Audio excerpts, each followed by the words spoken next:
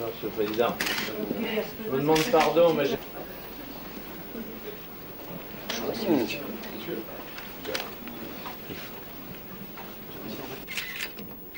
peux avoir un chèque, Monsieur le Président. Merci. Je peux avoir un chèque encore? Oui.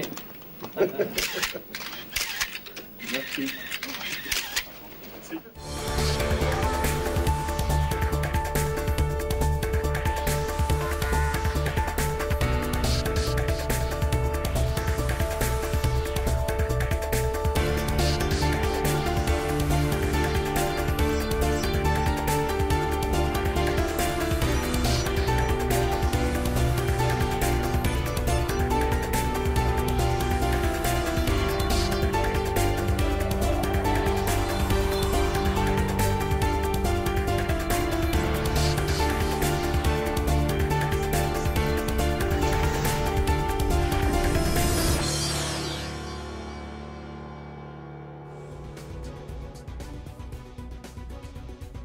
After the fall of the Berlin Wall and the Soviet Iron Curtain, the new states which had gained their independence were able to establish and maintain relations with the Allies. Kazakhstan became one of them. At that time, one of the main tasks was to send an ambassador to foreign countries to promote the state and to build relations. The European Union, unlike others, did not turn a blind eye to the efforts of the young state. This year marks the 25th anniversary of the establishment of bilateral relations.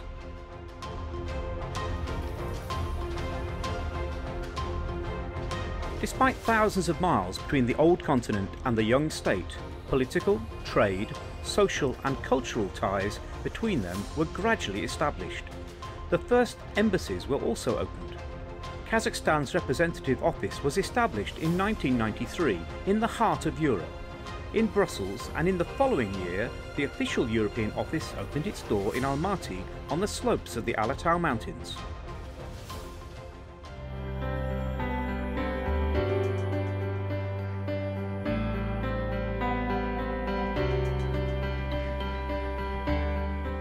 The building, which has more than a century's worth of history, has been owned by the Embassy of Kazakhstan since 1993 and is one of the historical monuments of Belgium. All relations are based on specific agreements. By agreeing with 15 EU member states in the 1990s, by the state, which could barely stand on its feet, was not easy, particularly in addressing trade issues. Nevertheless, negotiations were held at the appropriate level, and in 1995 the first partnership and cooperation agreement was signed between the European Union and Kazakhstan. The bilateral relations began by taking concrete actions. One of the historic steps made by independent Kazakhstan in the new era of sovereignty was nuclear disarmament. This decision was in line with the European Union foreign policy values. However, a great deal of work was undertaken to convert this mutual understanding into an official agreement. I would say that there was a reluctance on the one hand. At the very beginning we were hardly even strongly engaged in nuclear weapons. They said they would work with us only if we got rid of it. Only then the investment would be channeled. Our president then said, "We have to get rid of this. We have our own oil, gas and technology. We can lift up our heads and get on our own feet." Thanks to the efforts of Kazakhstan's first foreign minister, Mr. Tolutai Suleimanov, and other ambassadors, 3 key agreements on nuclear non-proliferation and nuclear fusion were signed between the European Union and Kazakhstan.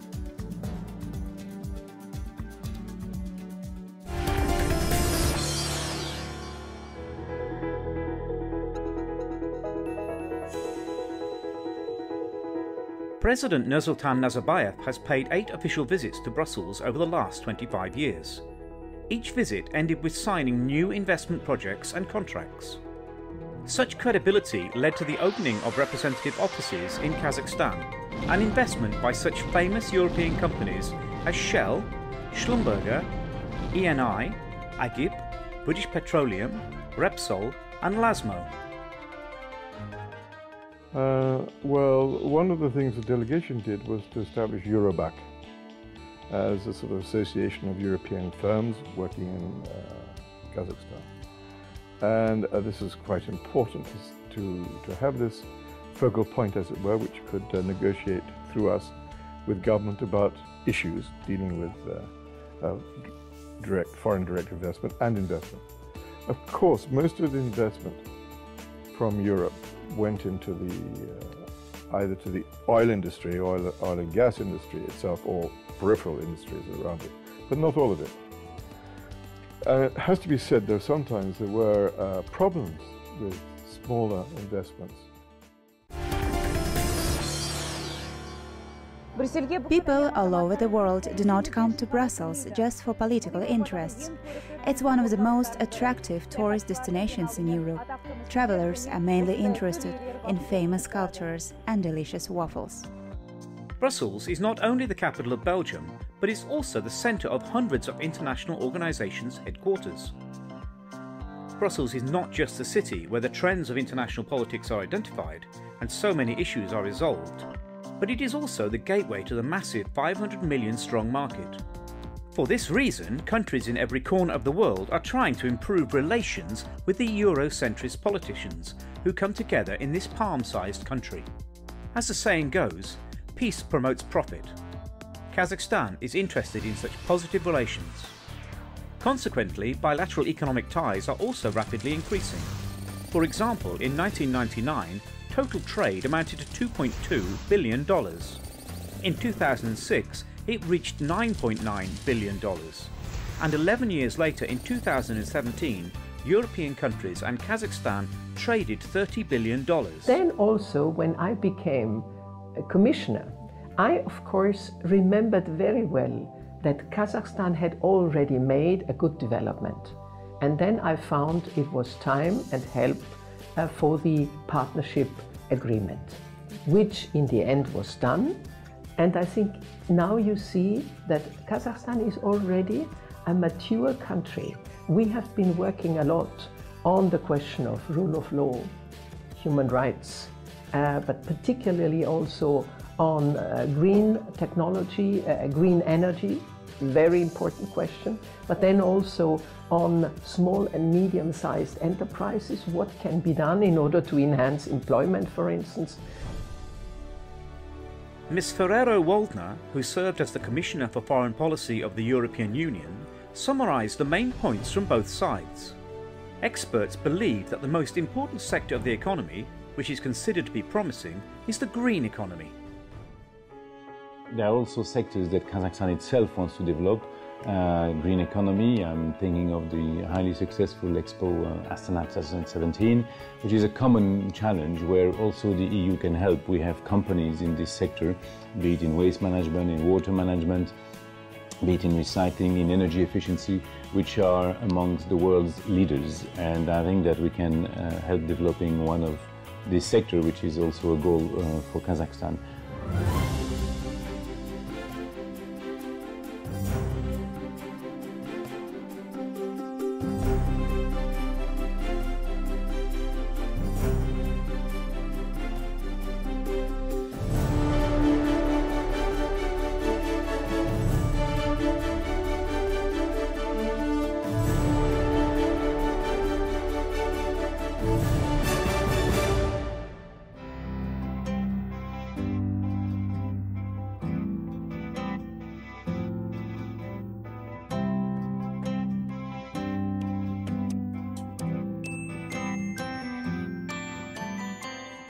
Diplomacy is not just about politics and economics.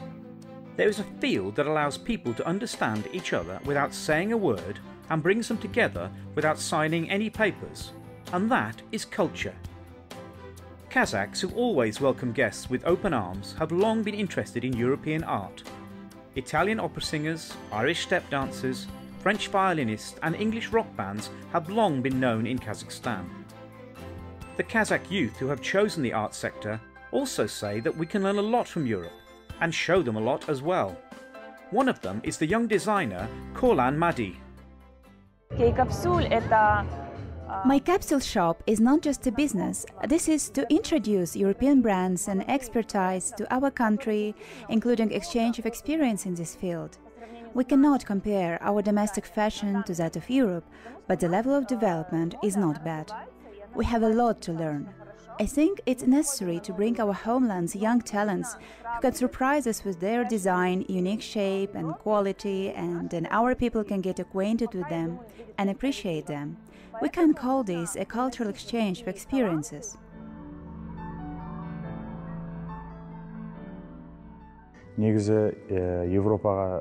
It's hard to enter the art scene of Europe and to show yourself there. That's why we need to prepare 100%. It's necessary to master language skills well, because we work with many foreign conductors. Our colleagues speak foreign languages too. Basically, opera singers should know 3-4 languages: German, French, Italian and English.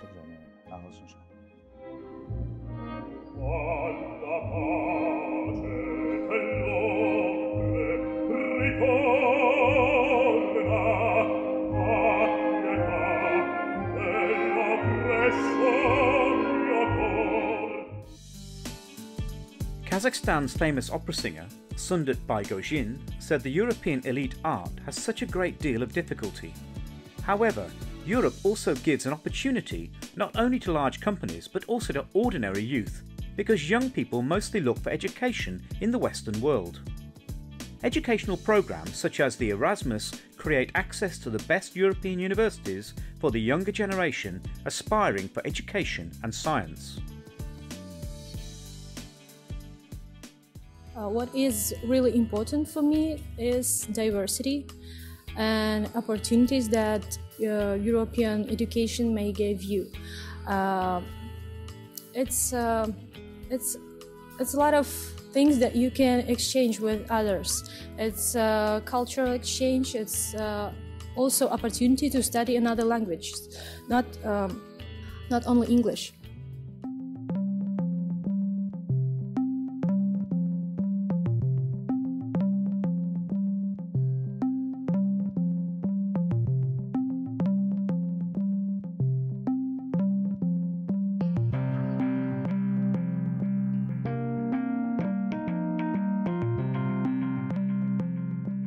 As the Kazakhs say, an ambassador is a peacemaker. Over the past 25 years, the two sides have had a lot of diplomats who have made great efforts to strengthen and develop the European Union-Kazakhstan relations. Professional colleagues who came from the old continent to Saryaka land remember Kazakhstan as following. Now we will meet with Norbert Justin, who served as ambassador to Kazakhstan from 2008 to 2011.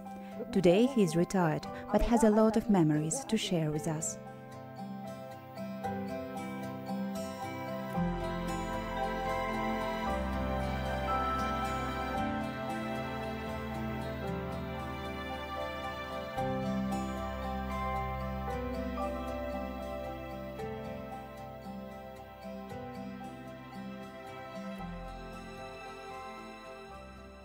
Kazakhstan does huge efforts to present itself to the world and to make known Kazakh culture, which it's true is not something Europeans know are very often in contact with, but I think that these efforts will bear fruit and will show that will bring people closer together.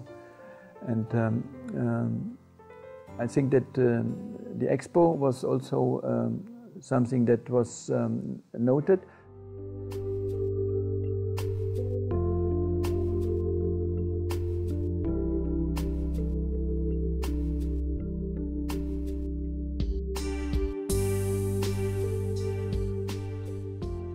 Well, the dock was found at Dostik Street in Almaty. The dock comes from Almaty. Its name is Laika. And it has a very strong character, like the people of Kazakhstan. But the main feature of the dock is that it really protects me, and that gives me a good feeling of safety and security. So after that, the dock went with us to Astana, to Moscow. Now the dock is here in Brussels.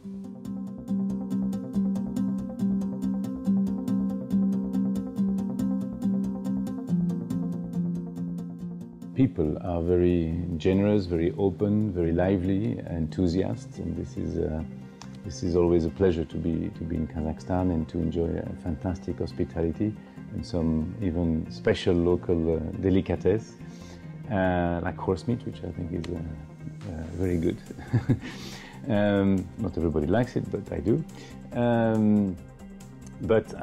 Indeed, it is important that we continue developing.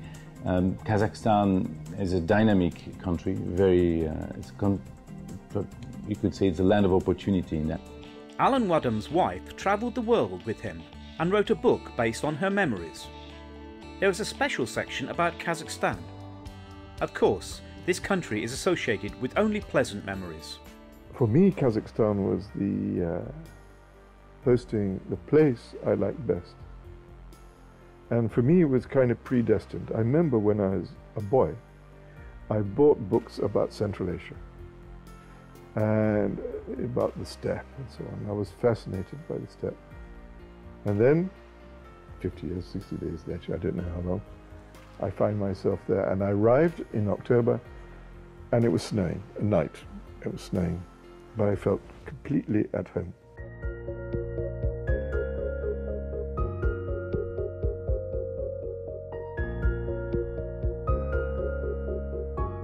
There were a few Kazakh ambassadors who brought the distant Europe closer, officially defended Astana's interests and promoted bilateral relations. One of them is Konstantin Zhigalov. He recalls his 6-year career in Brussels.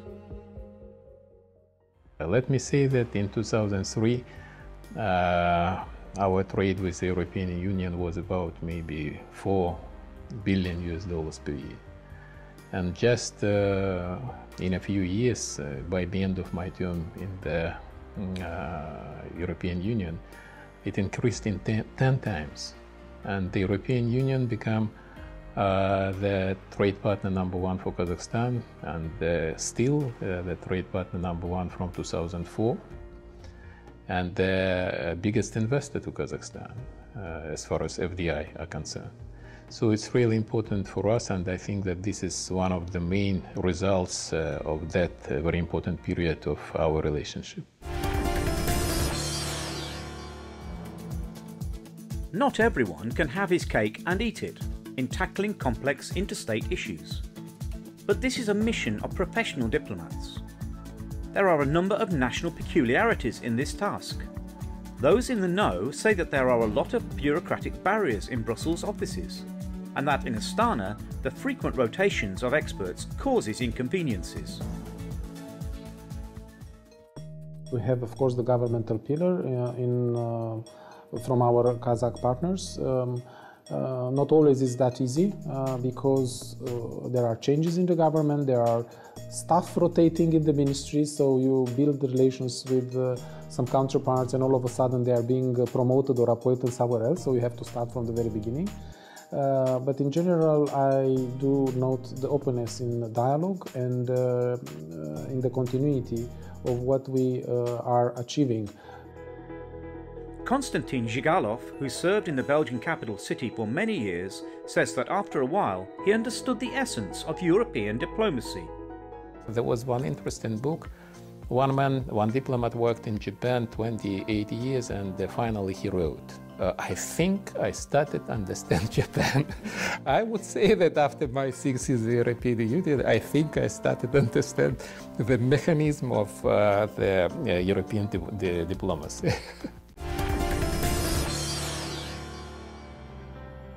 Certain agreements, documents and programs that build a solid partnership between the European Union and Kazakhstan have been adopted step by step. In 2007, the European Union approved a new strategy for Central Asian countries, and soon Kazakhstan adopted the Path to Europe for 2009 to 2011. These programs were the steps that led to concrete results. We also understand that our democracy in that time was really young, very fragile. And we wanted to do everything step by step, and we, as you know, even adopted the special program Way to Europe, Kazakh Way to Europe. And we just demonstrated that it was not just a program, it was not just events, it was a vector of our development. And we, in that time, already had definitely a common values with the European Union.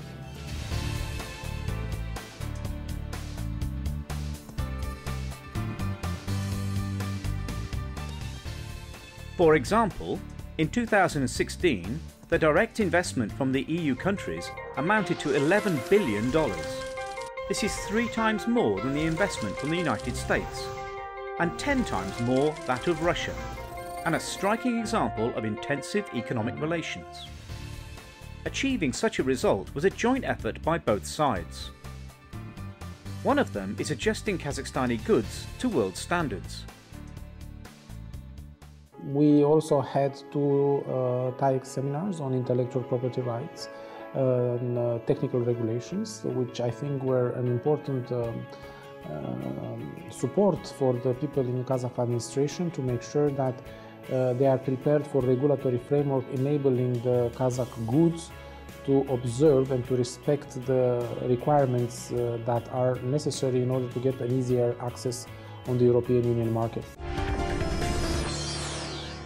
Kazakhstan for the European Union is one of the key partners in Central Asia, and it's also reflected in the fact that we signed an enhanced partnership and cooperation agreement with Kazakhstan, which is moving the relationship between the EU and Kazakhstan to a qualitatively new level. And also I'm pleased to know that Kazakhstan more and more plays an important role as a regional leader, as a regional player. One clear example of that is their membership in the Security Council, and one of the priorities of Kazakhstan, and we very much welcome it, is focus on regional security in Central Asia. An important document cited by the EU Special Representative for Central Asia, Peter Burian, is the Enhanced Partnership and Cooperation Agreement between the European Union and Kazakhstan. The sides signed this agreement in 2015. Currently, 19 of the 28 EU countries have approved the agreement.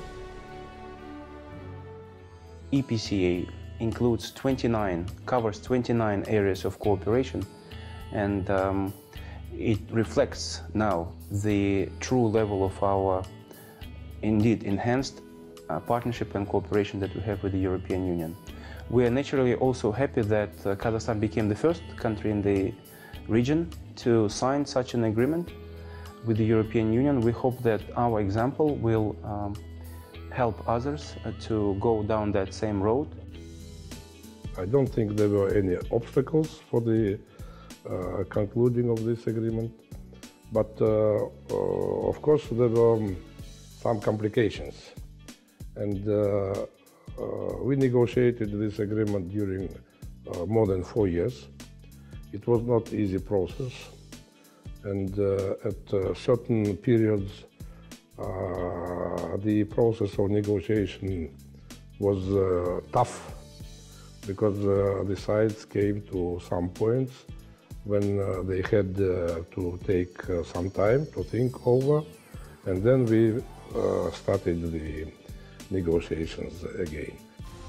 Compliance with democratic principles is one of the main requirements of the European Union. Therefore, the complicated and long-term ratification process should be supported by all EU member states, and the role of the people's representatives and MPs in this process is highly important. The role of the European Parliament and the European Council is very crucial, and the most important decisions of the European Union are settled in this building, the European Council.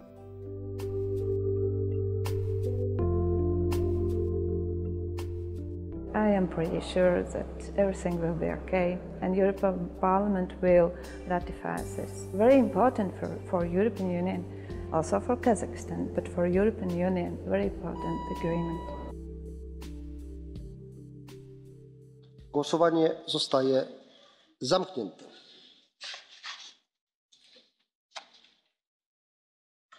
Przyjęliśmy i w związku z tym kolejny raport pani poseł Jakonsari, z tym związany.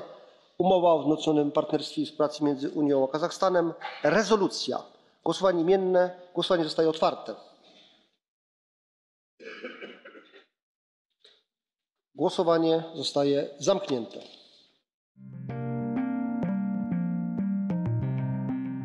It is natural for people to communicate, travel and migrate in the current worldwide globalisation process. In this case, the main mission of diplomats is to satisfy such needs of people and to create the best possible conditions for all citizens. Yes, European Union granted for some countries visa-free regime and at the same time analyzing the situation and relations with these countries of European Union, Kazakhstan looks much more favorable country for having this kind of regimes. But we in Kazakhstan, we don't need free visa-free regime with the European Union. We are not asking for this. We need just much more simplified way of issuing visas in Kazakhstan for our citizens. Because we have students, we have business people, we have scientists who are traveling to European countries with their jobs, with their endeavors. We have tourists visiting European countries. And we want Kazakhstanis to visit Europe, to have relations with them, people-to-people contacts.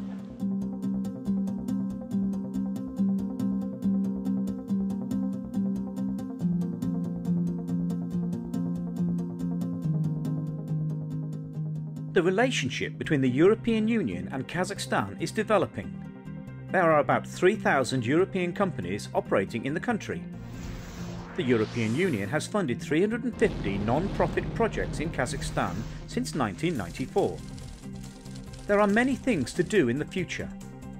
Today it is not just raw materials or industrial projects, but also intercontinental strategic programs which are under consideration. Kazakhstan-European Union relations are not limited only with bilateral agenda. Kazakhstan is actively engaged in drafting recommendations for a renewed EU strategy for Central Asia 2019. As we look into the future, I think that the areas of cooperation can certainly include the restoration, if you will, of the Silk Road of the past in the 21st century. The buzzword that we all use is connectivity, and strengthening this connectivity across Central Eurasia will benefit both the region of Central Asia, but also the European Union and China, which are the two largest economic partners lying on both sides of Kazakhstan. We are living in a world with a lot of geopolitical changes. We are living in a world where values sometimes are put aside, sometimes they are forgotten.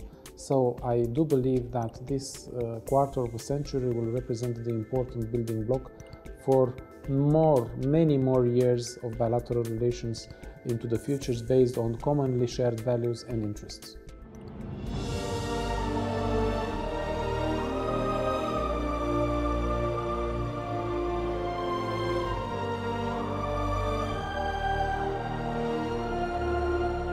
The well-known French playwright Adrien Decourcel said that diplomacy is the longest way from one point to another. Relations between the European continent and Kazakhstan, which celebrates its 27th anniversary this year, have come a long way since the 1990s. There is a great deal of work that has been performed by the heads of state, ambassadors, scientists, entrepreneurs and artists to develop strong bilateral ties. The continuing quarter-century cooperation is a vivid reality.